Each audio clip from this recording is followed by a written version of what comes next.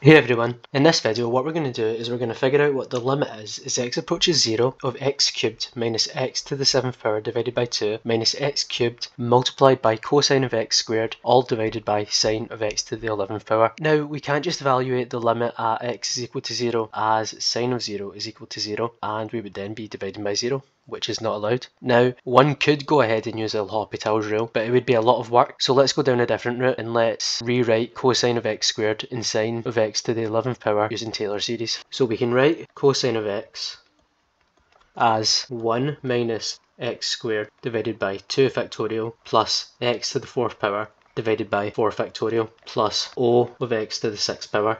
All this notation here means is that all of the remaining terms have powers of x that are at least 6. Now we have cosine of x squared in the numerator, so what we're going to do is we're going to insert x squared into everywhere here that we have x. So we have cosine of x squared is equal to 1 minus x to the 4th power divided by 2 factorial plus x to the 8th power divided by 4 factorial plus O of x to the 12th power. Now we can rewrite sine of x as the following: x minus x cubed divided by 3 factorial plus x to the 5th power divided by 5 factorial plus O of x to the 7th power.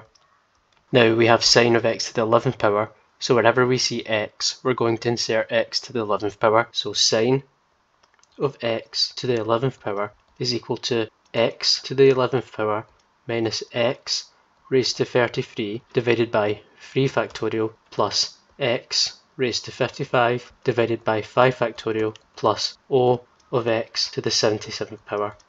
Now let's take these two expressions and substitute them into our limit right here for cosine of x squared and sine of x to the 11th power. So this is equal to the limit is x goes to 0 of x to the 3rd power minus x to the 7th power divided by 2 minus x cubed multiplied by 1 minus x to the 4th power divided by 2 factorial plus x to the 8th power divided by 4 factorial plus O of x to the 12th power divided by x to the 11th power minus x raised to 33 divided by 3 factorial plus x raised to 55 divided by 5 factorial plus O of x to the 77th power. Now we can tidy this up a little bit. Let's distribute this minus x cubed to everything inside the brackets here.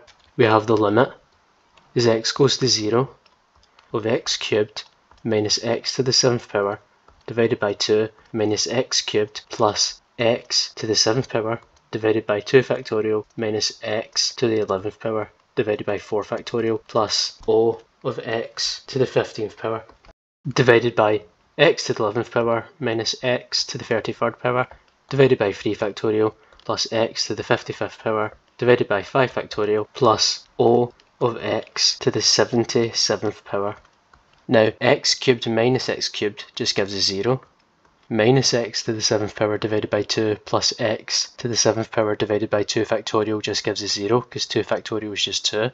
So we're just left with minus x to the 11th power divided by 4 factorial plus O of x to the 15th power in the numerator. Now let's divide everything in this expression by x to the 11th power. Doing so we have the limit is x goes to 0 of minus 1 over 4 factorial plus O of x to the 4th power divided by 1 minus x to the 22nd power divided by 3 factorial plus x to the 44th power divided by 5 factorial plus O of x to the 66th power. Now if we just let x tend to 0, everything here goes to 0 and this goes to 0. So we're just left with minus 1 over 4 factorial, which is equal to minus 1 over 24. And that is the final answer to this problem. Thank you very much for watching. I hope you found this content useful. If you did, please make sure to check out some of my other videos on limits. I hope you have a great day.